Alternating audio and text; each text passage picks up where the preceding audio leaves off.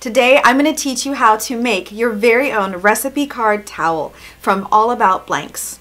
And I want to give a big shout out to my sponsor for this video, All About Blanks, your place for blanks, where you can get all your materials to make your very own recipe towel. So grab your machine and let's get stitching. You're going to need a towel, the recipe patch, heat and bond, tearaway stabilizer, thread and matching bobbin, needles, a Bowen permanent pen. Of course, you're going to need a recipe and an open toe foot. Now it's time to transfer your recipe to the recipe patch. Just take your time, make sure you do use a permanent pen like the Bowen that's shown here, and do this on a nice flat hard surface. Write it a couple of times ahead of time so that you have all your spellings corrected.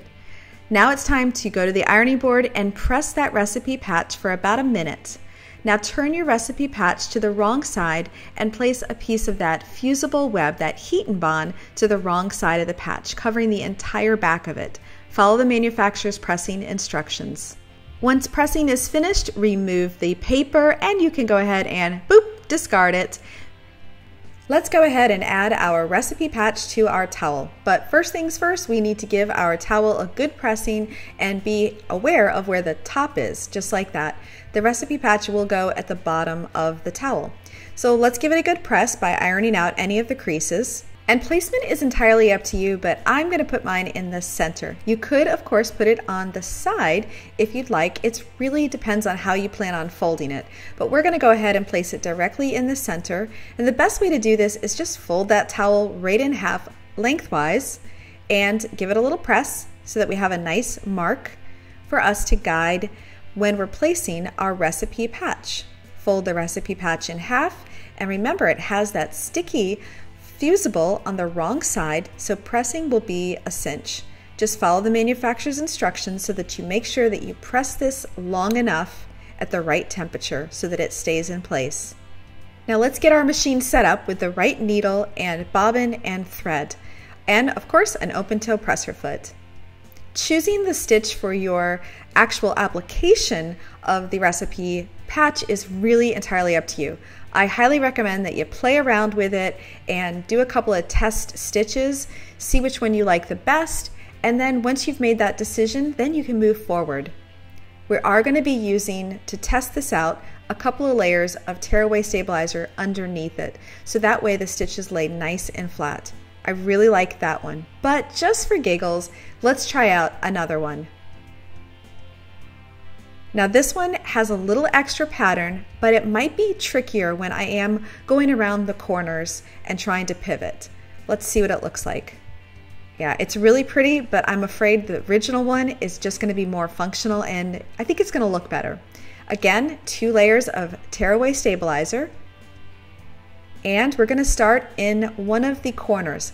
I always like to start in the lower right-hand corner, sink my needle right directly into the corner of the recipe patch, and you'll notice that what's going to happen is that some of the stitching is going to be on the towel, whereas the rest of it is going to be on the recipe patch, holding it nice and secure.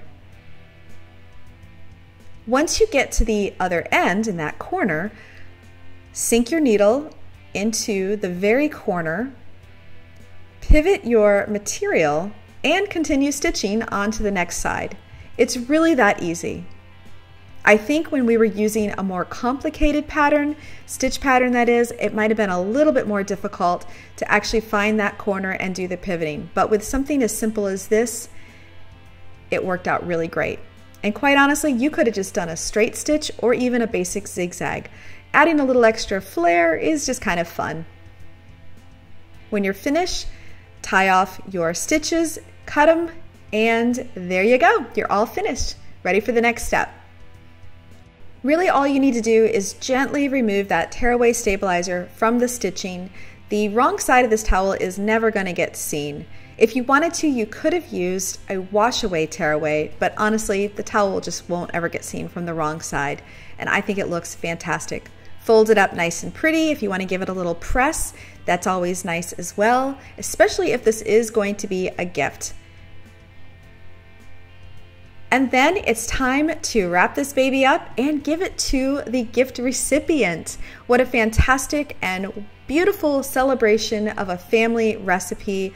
This most definitely will be an heirloom for family to treasure and pass along through all the generations, keeping those recipes intact.